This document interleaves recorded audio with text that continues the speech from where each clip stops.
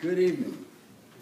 I've had a strange week with regard to electronics. Everything I touch just works differently from the way it ever did before. And I'm seeing things up here I've never seen. So, this is number 5 in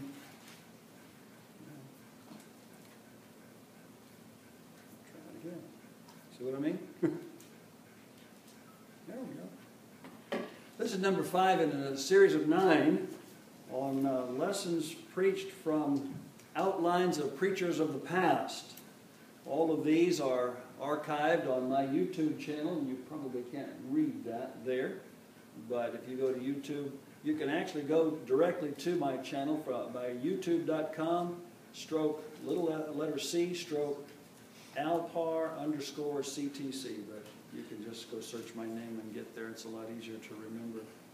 The outline for this particular lesson is found in Gus Nichols' sermons. Gus Nichols' sermon outlines, published by Nichols Brothers Publishing Company, 1962, page 32. Gus Nichols was born in a log cabin near Carbon Hill in Walker County, Alabama, January 12, 1892. He did not have the opportunity to obtain much formal schooling. At the age of 12, he had to drop out of school to help support the growing family. His father, William Calvin Nichols, quote, set him free, unquote, on his 20th birthday, and the next day, Gus went back to school. The oldest of 10 children, he was the first in the house to obey the gospel. In 1908, at the age of 17, Gus Nichols was baptized into Christ. In 1913, he married Matilda Frances Brown. He supplemented his income by farming and working in a coal mine 12 hours a day at $1 per day. He preached his first sermon in August of 1919 in a rural community schoolhouse. The same year, with a wife and 3 children, he enrolled in Alabama Christian College, then located at Berry. But most of Gus Nichols' education was achieved through private study. He was an avid reader who accumulated a vast library. He preached in at least 17 states, holding meetings for some of the largest churches of Christ in the nation. In the 1960s, he received about 300 calls per year, and of those, he preached 8 to 10 meetings per year. He averaged 15 to 18 sermons and classes each week, including a daily 30-minute radio program. Under his preaching, according to his son Flavel, over 12,000 people were baptized. Brother Nichols authored 6 books. At least 3 collections of his sermons were published. For 42 years, he conducted annual training classes from which went countless church leaders. Several dozens of men became full-time gospel preachers due to his direct influence. The spirit and work of Gus Nichols lives on in the work of others he continues to influence through his still-remembered reputation and his books and audio recordings. The sermon that I have chosen for this hour from that book is How to Make the Church Strong. God wants the church to be strong. He wants the church to be strong in every community. In Ephesians chapter 6, verse number 10 says, finally, my brethren, be strong in the Lord and in the power of his might. Paul wrote to the church in Corinth in the 16th chapter of the first letter. And he said in verse 13, watch ye, stand fast in the faith, quit ye like men, be strong. And to the Colossians, Paul wrote in chapter 1 of that brief epistle, and beginning in verse number 5, Colossians chapter 1, beginning in verse number 5, Paul wrote, for the hope which is laid up for you in heaven, whereof you have heard before in the word of the truth, the gospel, and the word of the truth of the gospel, which is come unto you, as it is in all the world, and bringeth forth fruit, as it doth also in you, since the day that you heard of it, and knew the grace of God in truth. As you also learned of Epaphras, our dear fellow servant, who is for you a faithful minister of Christ, who also declared unto us your love in the Spirit. For this cause also we, since the day we heard of it, do not cease to pray for you, and to desire that you might be filled with the knowledge of his will in all wisdom and spiritual understanding, that you might walk worthy of the Lord and all pleasing, being fruitful in every good work and increasing in the knowledge of God, strengthened with all might according to his glorious power unto all patience and long-suffering, with joyfulness giving thanks unto the Father. God wants the church to be strong. The church should be strong as possible numerically. We should seek to evangelize all the people of our community. That is the work of the church, assigned by the Lord from the very beginning, and was the practice of the church under the direction of the apostles as they lived from the very beginning. The very first gospel sermon that was ever preached, insofar as the written record is concerned, was that of Peter in Jerusalem, as recorded in Acts chapter 2, where, beginning in verse number 36, we read these familiar words. Let all the house of Israel know assuredly that God hath made that same Jesus whom ye have crucified, both Lord and Christ. Now, when they heard this, they were pricked in their heart, and they said unto Peter and the rest of the apostles, Men and brethren, what shall we do? Then Peter said unto them, Repent and be baptized every one of you in the name of Jesus Christ for the remission of sins, and ye shall receive the gift of the Holy Ghost. For the promise is unto you and to your children and to all that are far off, even as many as the Lord our God shall call. And with many other words did he testify and exhort, saying, Save yourselves from this untoward generation.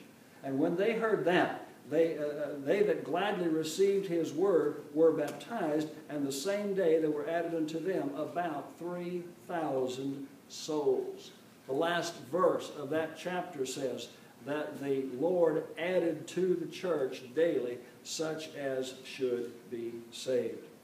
When the gospel of Christ is preached, there will be people who hear it, who believe it, and who will act upon it. They will turn from their sins. They will ask to be baptized into Christ so that they might rise to walk in newness of life. Certainly not everyone will. Not everyone ever did. Perhaps in some small community, in some situations that might be the case, but typically we don't expect that.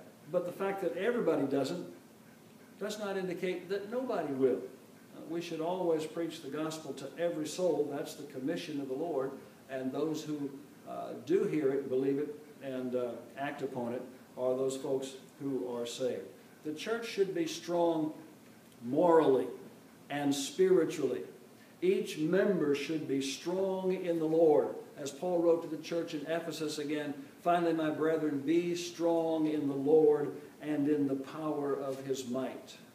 We could do well to study some of these specific words and what they mean and how they're used in their various contexts. But it's clear from an overview that God wants the church to be strong. How do you make the church strong? The Bible does not leave us in ignorance. God hasn't left us in ignorance. The Bible is his word to us, and it is an instruction manual for the church and for the life of every Christian. God gives us very specific points on how to make a church strong as he wants it to be. We might begin by recognizing that we've got to lay the foundation of filling the church with a knowledge of God's word. We are not the church of Christ if we don't know and understand the word of Christ and build everything else upon that word. In Acts chapter 20, verse 32 says, And now, brethren, I commend you to God and to the word of his grace, which is able to build you up and to give you an inheritance among all them that are sanctified.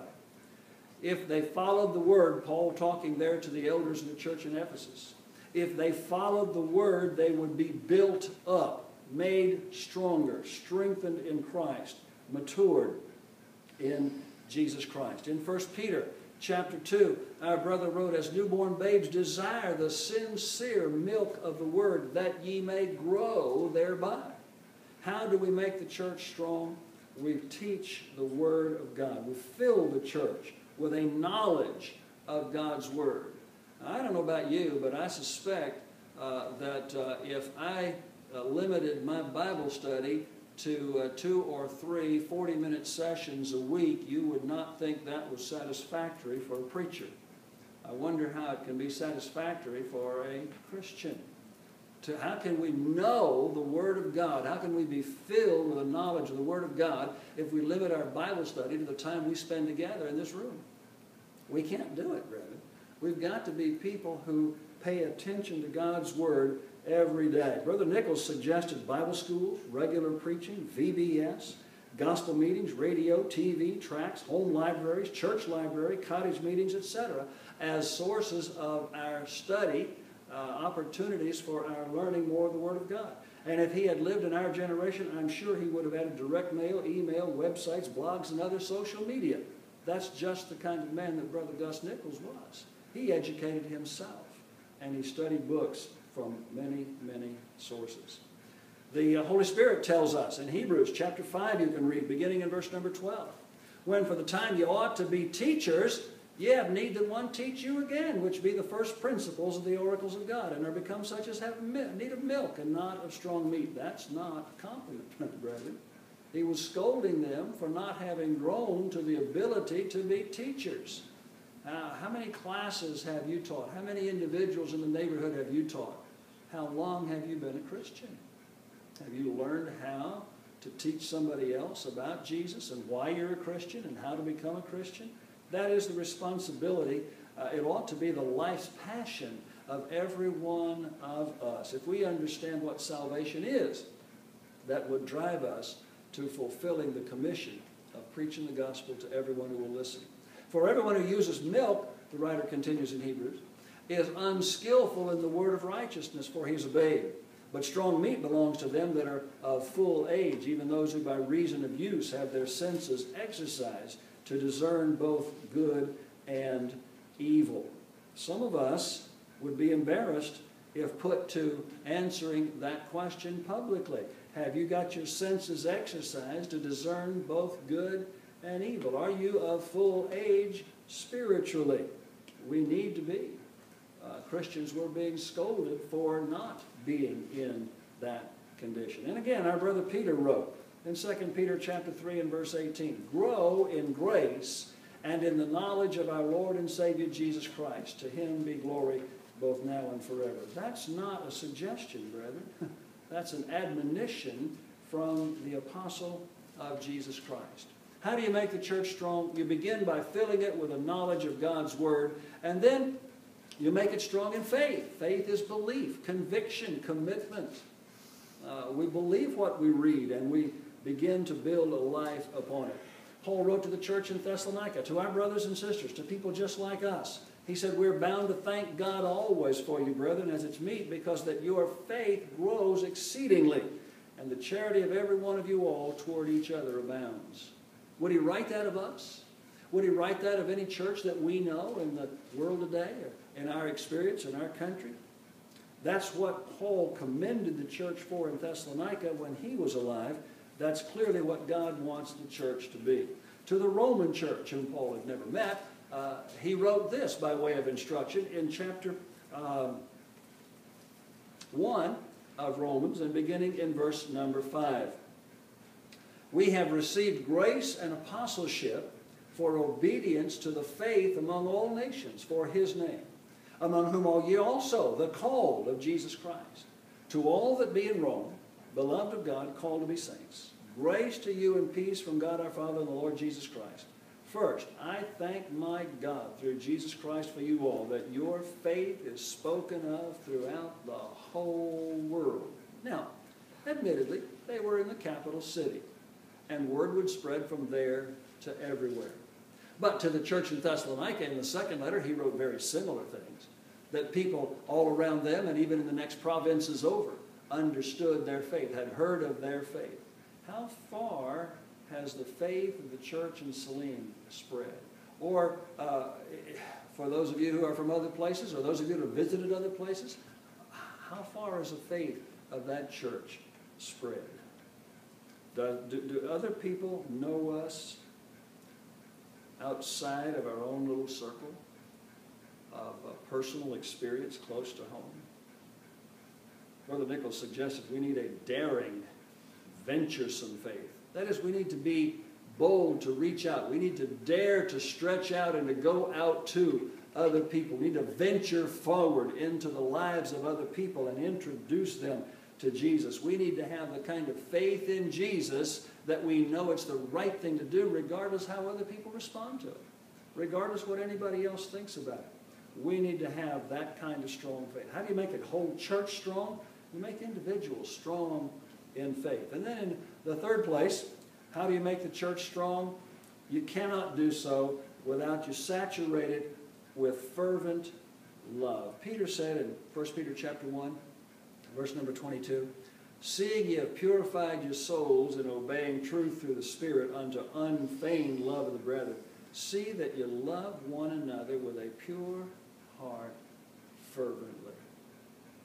You know, we live in a community, we live in a society in America today, in North America, in the Western world, in which, you know, we take people for granted. I've often said, maybe you've heard me say that you know, we live in an age today in which most of us don't even know who our next door neighbors are. Some of us remember a time in our earlier lives when we knew not only who our neighbors were, but we knew just about everything that was going on in their houses and in their families, extended families. We knew one another. We were a community. And I've often said that one of the things that changed that was central heat and air. We closed our windows so that we don't talk, you know, we don't talk through the windows and hear one another up and down the streets anymore. Automatic washers and dryers. We don't hang our laundry out on the back line anymore where we used to talk to our neighbors while doing so.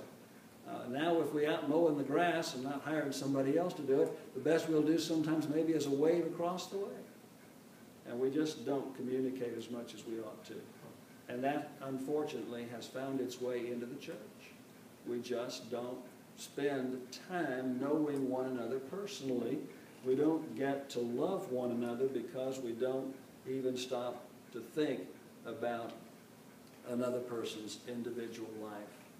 In 1 Corinthians chapter 13, you know, we call that the chapter of love. That is not set in the Bible out of context. It's in a broader context. Love is set here in contrast to the miracles that they were doing so that they wouldn't become overly exalted by the fact that they were able to do miracles.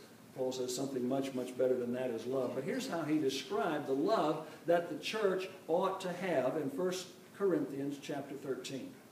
Though I speak with the tongues of men and of angels and have not charity or love, I am become as a sounding brass or a tinkling cymbal, just a lot of noise.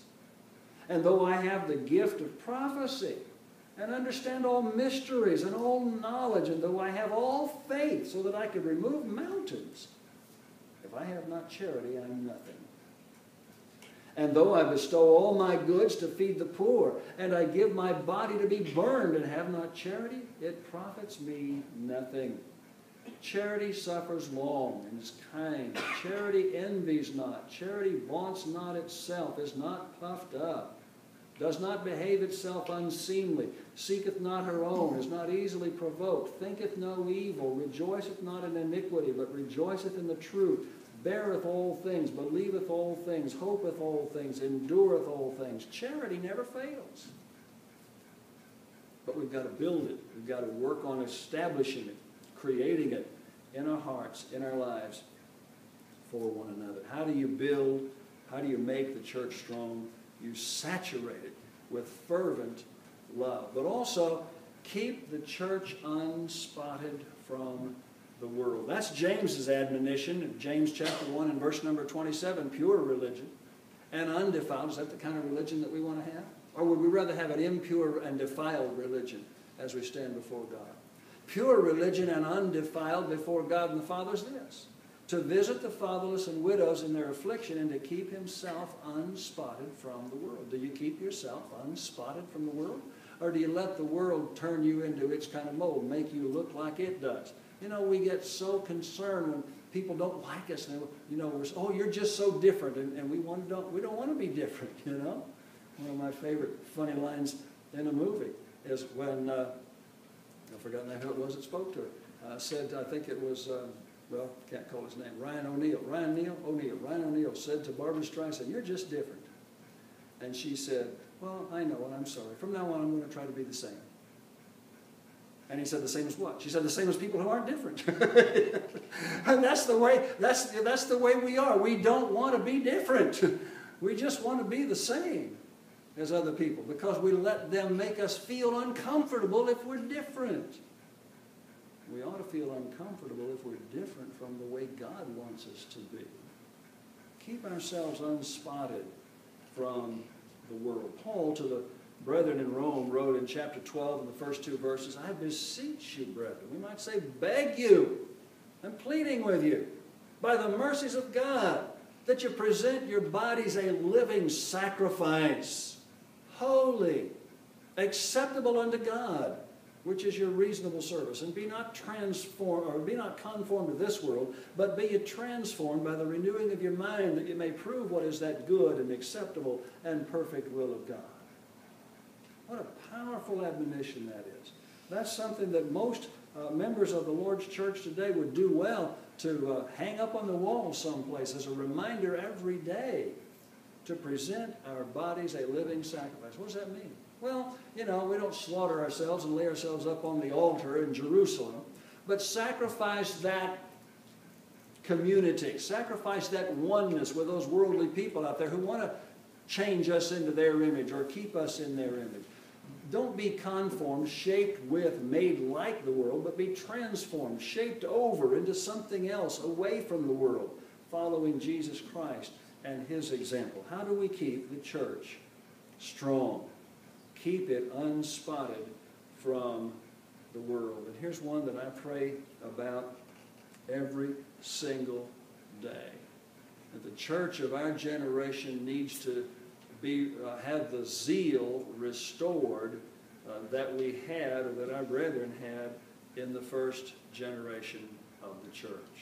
How do you make the church strong? You fill it with zeal and devotion. We were reading this morning from Revelation chapters 2 and 3. I want to turn back to the 3rd chapter again and begin in the 14th verse of chapter 3 in the Revelation.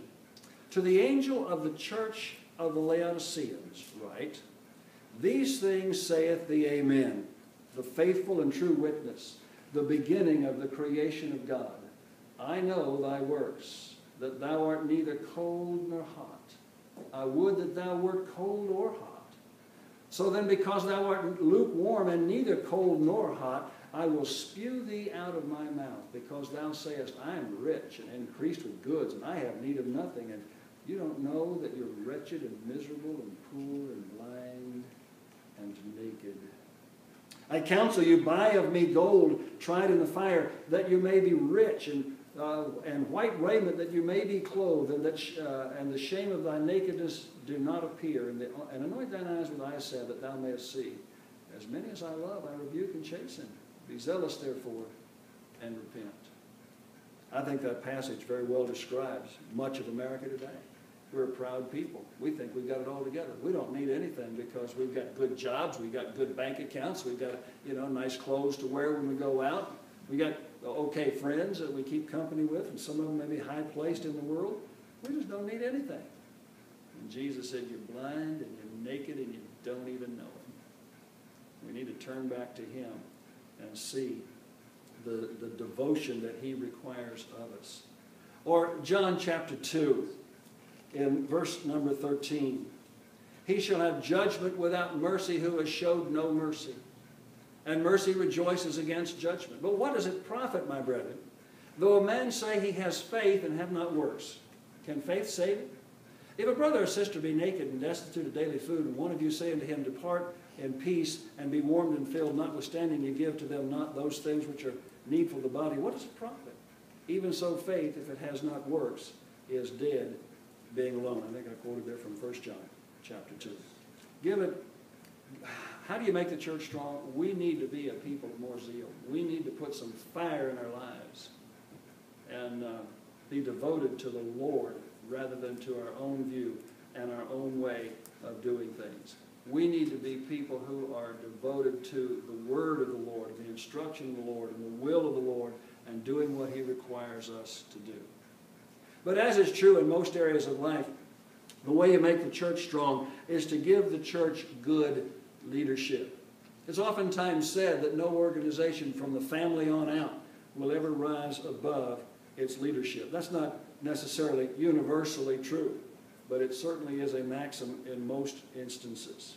Elders, deacons, song leaders, class teachers, parents, preachers, and right on down the line need to be people who are devoted, dedicated to God, zealous for God. You cannot lead where you are not going. And if you're following someone as a leader, it's a real good idea to know where he's going. And if the person is not leading toward God, then we ought to turn in some other direction. 1 Timothy chapter 3, almost the entire chapter is given to the qualifications for leadership amongst elders and deacons in the church. In Titus chapter 1, again, we have the qualifications and the purpose of elders. In Acts chapter 20, we have specific instructions to the elders regarding their obligation to God as leaders in the church of Jesus Christ.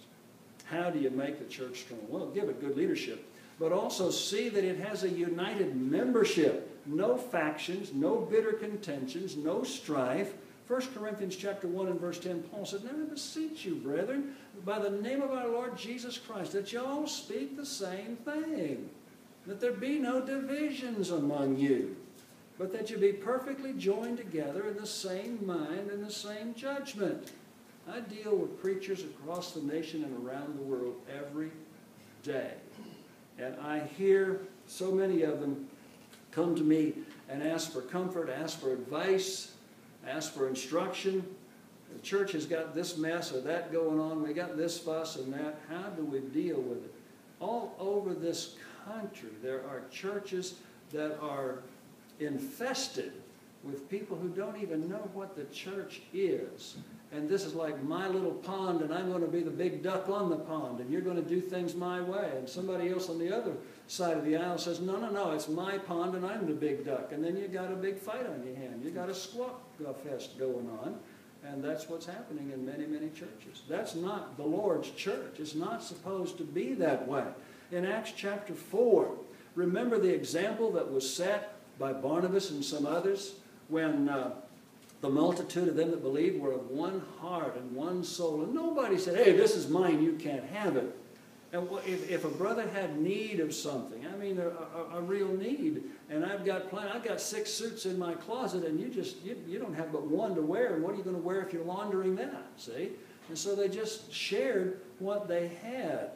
Barnabas stood out in that regard. Of course, there were people who abused it, and we read recently from Acts chapter 5, and we saw how that turned, some people tried to turn a good thing into personal profit, and it didn't work out too well for them. But nevertheless, God's pattern is a good one. And then in Ephesians chapter 4, with all lowliness, meekness, long-suffering, forbearing one another in love, endeavoring to keep the unity of the Spirit in the bond of peace. In those churches that I mentioned a moment ago, there are very few who are trying to keep the unity of the Spirit. I don't care about unity. I want everybody to do things my way. I'm going to be the boss here. There's no lowliness in that. There's no meekness there, and there's certainly no long patience with others, and there's no forbearing. That is to put up with somebody else. And why? Because we love them. That's the characteristic of the church. We need to have Christians who are united in membership and not having any of this bitter selfishness that goes on in so many places. To the Romans, the Apostle Paul wrote in chapter 16 and verse 17, I beseech you, brethren, mark them which cause divisions and offenses contrary to the doctrine which you've learned, and avoid them, for they that are such serve not our Lord Jesus Christ, but their own belly, and by good words and fair speeches deceive the hearts of the simple.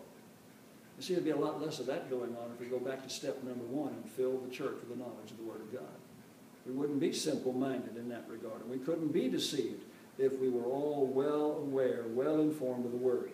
But unscrupulous people who want to have their own ways take advantage of situations in which people are simply unaware or uninformed with regard to the Word. The Old Testament prophet said, my people are destroyed for lack of knowledge. So now we've got the two factors working against one another and destroying the church where the church ought to be strong. So see that the church has a united membership standing against error because it is well informed with regard to the Word. Well, there are many other things which are sure to help strengthen the church, and the list goes on and on. Offer plain Bible preaching, just the plain, simple truth.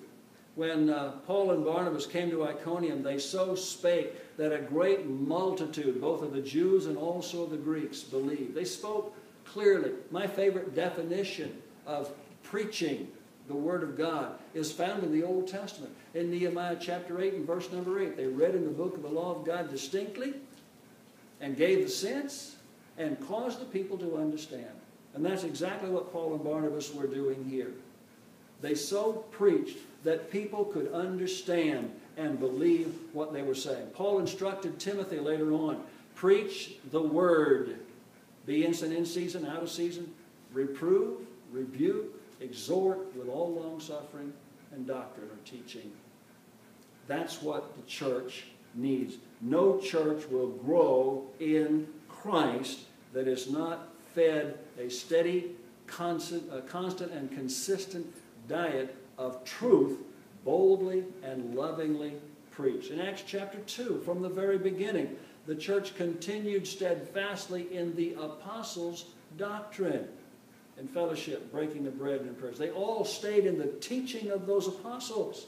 They didn't wander off into different doctrines, but they listened to that kind of preaching. In Ephesians 4, verse 15, the church is encouraged to be speaking the truth in love and growing up into all things, which is the head, even Christ. That's not written to preachers. That's written to Christians, the whole church, to speak the truth in love. We all need to be doing that. We can build up the church and make it strong by making it a friendly church. Even the Old Testament book of Proverbs, written by the wisest man who ever lived on earth other than Jesus himself, wrote, a man that hath friends must show himself friendly. And there's a friend that sticks closer than a brother, Proverbs 18 and verse 24. Sounds like what Jesus said, doesn't it, in Matthew chapter 7 and verse 12, what we call the golden rule. All things whatsoever you would that men should do to you, do ye even so to them. For this is the law and the prophets. In other words, this is the fulfillment. This is what God's Word has always been trying to tell you, to do kindness and goodness to other people, and they will be that way to you. Be friendly people everywhere you go, not just to one another, but to everybody that you meet. We can make the church strong by being a prayerful people, a praying membership in the body of Christ. In 1 Thessalonians chapter 5, verse 17 says, pray without ceasing. That is, don't ever give up the habit of prayer. Be constant in your prayers. In everything, give thanks, for this is the will of God in Christ Jesus concerning you. Shame on us for not stopping to pray to God before we undertake any activity in the course of the day. You're just going out for your daily exercise routine. You know, Lord, I'm thankful that I can get up and do this. There's some folks that can't, you know, and pray to God, you know, that it will be a safe and healthy exercise routine. You won't strain a muscle or break a bone or something.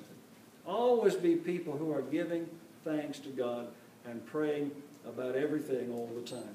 In James chapter 5, of course, is a familiar passage that says we ought to be praying for one another that we may be healed. The effectual, fervent prayer of a righteous man avails much. Do we believe that promise? Do we believe the Word of God?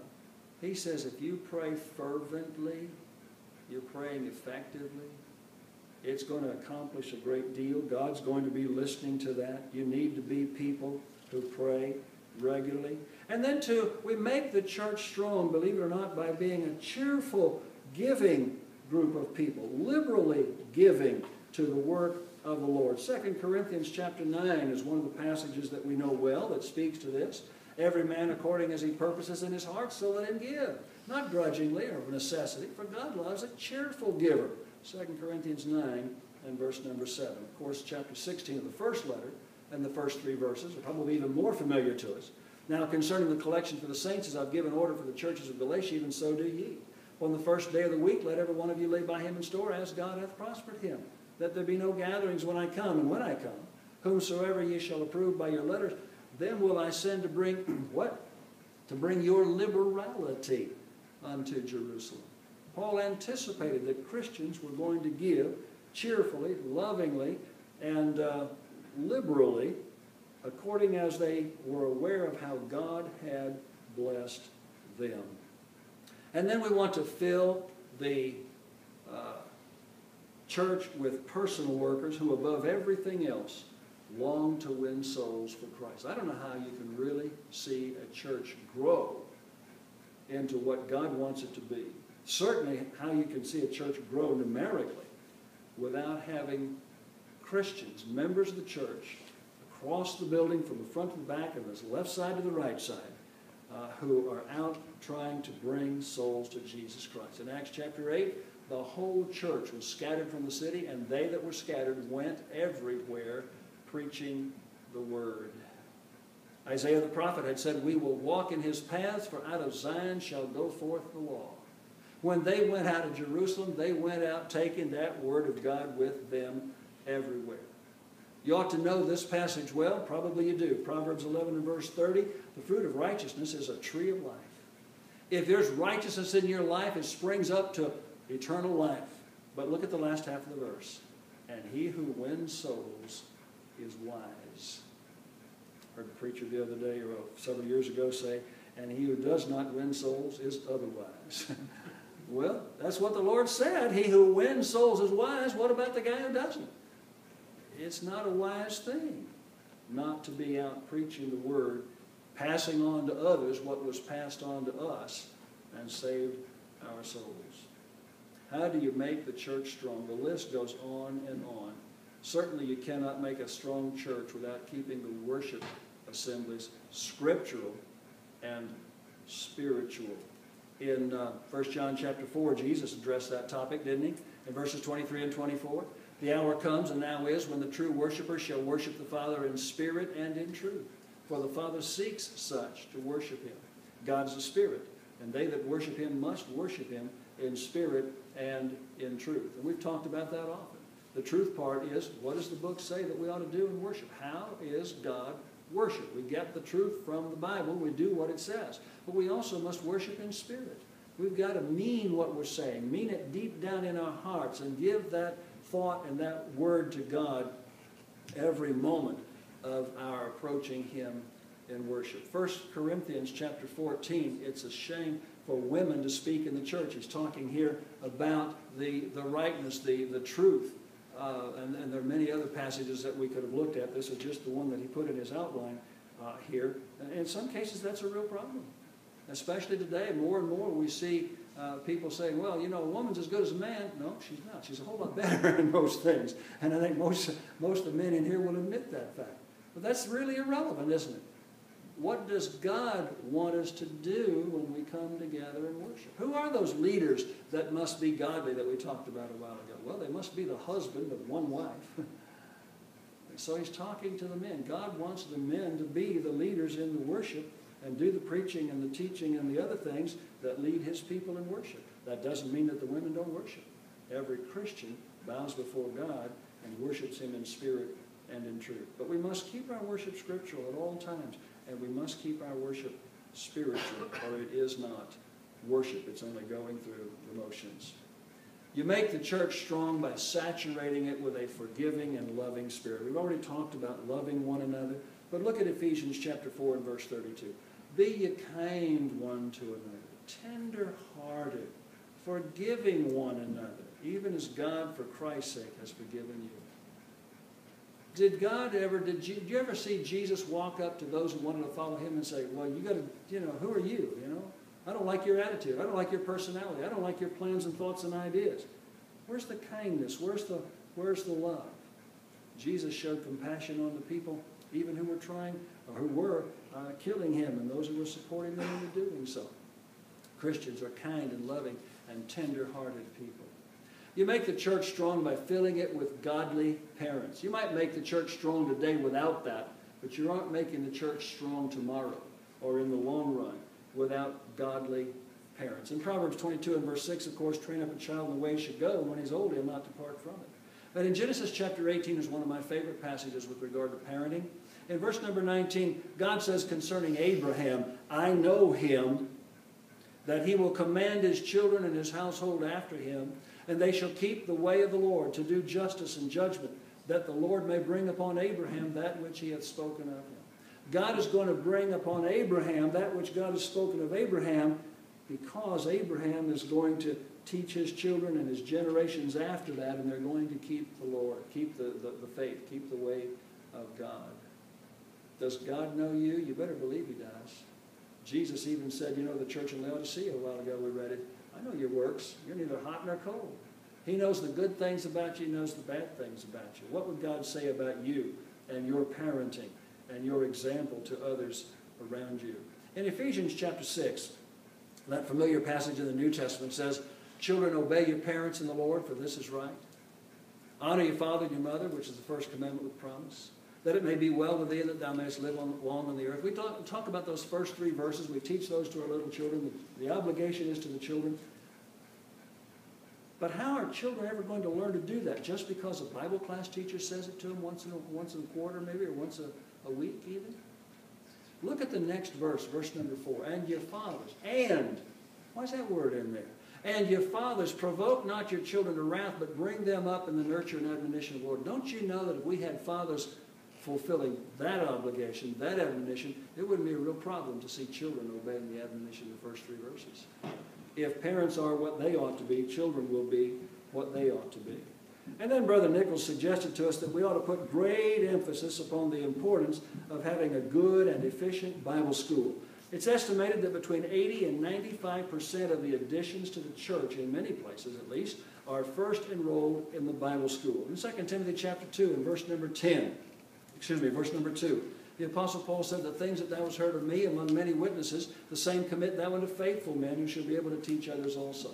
The church perpetuates itself by teaching one generation after the next after the next. We not only teach people the truth, we teach them how to teach the truth, so that the truth is taught from one generation to the next. And Brother Nichols suggested that we ought to provide adequate facilities, a meeting house, a classroom, maps, visual aids, blackboards. Blackboards? Well, young folks will explain that to you later, but that's what he said. Charts and all the other kinds of stuff. Go ahead and put computers and projectors in there. Whatever gets the message across in the minds of the people. Provide and train a corps of first-class teachers for all departments. How much training of teachers do we do in the church in our generation? Not very much. We just beg and plead for somebody to go fill the teacher's chair very often without giving them any kind of training and support and encouragement. Keep adequate records so as to stay in touch with every pupil in every class, and let the teacher show the same diligence in watching after his class that the elders show over the whole church. One of the ways, certainly, in fact, maybe certainly a foundational way to keep the church strong, is to keep all the members at work. Give everybody something to do. Don't allow anybody to bury his talent. A working church is a happy church and a growing church. In Nehemiah chapter 4, when Nehemiah led the Israelites into rebuilding the wall around Jerusalem, the people had a mind to work. When the people wanted to work, they got together and they did the work. In Ephesians chapter 2, verse 10 says, we are created in Christ Jesus unto good works, and God has ordained that we should walk in them. We weren't saved to sit on a padded pew in an air-conditioned building 2 hours a week. We were saved to do good work in the community. Put them in mind to be subject, Paul says to Titus, the preacher, to principalities and powers, to obey magistrates, obey the law, but also what? Do good works. Oh, be ready to every good work. And then in chapter 2 of the same letter, he said, God has redeemed us so that we can be zealous of good works. That's what Jesus wants. That's what he died for. Are we zealous for good works? In 1 Timothy chapter 5, the widows that were to be taken into the number were to be people well reported of for good works, who have diligently followed every good work. In Titus chapter 3 and verse 8, looking at those who have believed in God, that they might be careful to maintain good works over and over. Look how many times he's encouraged us to be involved in good works. Colossians chapter 1 and verse number 10, that you might walk worthy of the Lord and all pleasing, being fruitful in every good work. What's pleasing to the Lord? The life you live, fruitful in every good work, and increasing in the knowledge of God. In 2 Thessalonians chapter 2, verse 16, Paul prays that God would establish us in every good word and work. In 1 Timothy chapter 6 and verse number 17, charge them that are rich in this world, that they be not high-minded nor trust in uncertain riches, but in the living God who gives us all richly all things to enjoy. That they do good, that they be rich in good works, ready to distribute, willing to communicate. So it's not only the average or the poor, but it's the rich. It's everybody in the church. And let us consider one another to provoke one another to love and to good works. Hebrews chapter 10 and verse number 24. I found it interesting in this book from which I took this outline that Brother Nichols did not print a conclusion in this book to this particular outline. And so I found this, and I want to offer this as a conclusion to this article, which I think is helpful in understanding the heart of Brother Nichols and the work of the church, which he describes in this lesson. The article is called The Power of One, and I took it from the Winfield Newsletter, volume 21, number 14. During the war between the states, a young woman learned the truth and obeyed the gospel. Her sweetheart, J.H. Halbrook, was a Confederate soldier. He was captured by the Union Army and kept a prisoner and was kept a prisoner in Michigan until the war was over. He was given a ticket to Nashville, Tennessee, and $2.50. From there, he returned to Centerville and found what was left of his home and family. He found his girlfriend, and they were married. His wife studied the Bible with him, and he soon became a Christian. He thought the truth was so good and so simple that he began to teach and baptize many of his friends, many of his neighbors. He began to preach, but he recognized his need for more training, so he came to the original Mars Hill Bible School, taught by T.B. Larimore. Upon completing his studies there, instead of going back to Tennessee, they moved further south, coming to Walker, Marion, Fayette, and Lamar counties in Alabama. One of his many converts was Charlie Alexander Wheeler. His wife taught him to read from the Bible.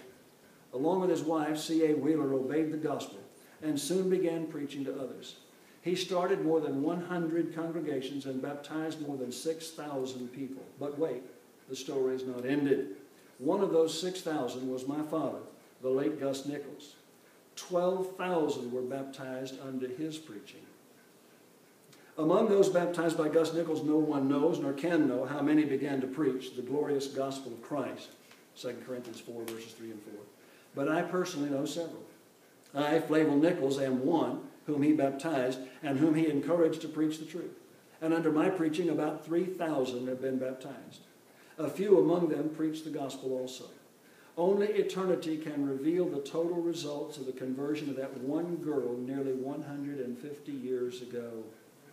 The results are not all in, but this shows that 21,000 people have become Christians through this single thread and fabric of her influence. Go and do likewise, Luke 10:37. You are important too. Dear reader, if you go to heaven, others will probably be saved by you. For what knowest thou, O wife, whether thou shalt save thy husband? Or what knowest thou, O man, whether thou shalt save thy wife? 1 Corinthians 7 and verse 16. Let your light so shine before men that they may see your good works and glorify your Father which is Matthew 5 and verse 16. Each one is important. So what might happen if you teach someone the everlasting gospel of Jesus Christ? And in which of the 17 points we've considered tonight do you need to improve in order to make the church strong? What good reason could there be not to commit yourself to making that improvement? Where do you need to start? Do you need to start by believing that Jesus is the Christ? Probably not. You're already there and have been for a long time. Do you need to start by repenting from sin? That may be the case in some of us. How about in confessing your faith in Jesus? That may be the case in some of us. Surely must be. How about in being baptized into Christ? Is that your need? Why not tonight? But what about those of us who have taken those steps long ago? Have you erred from the truth, James 5:19? And do you need to come back and give your zeal and your dedication, your devotion to Jesus and be a better example of Him as the world looks at you from this day forward? Won't you come to Jesus while we stand and sing?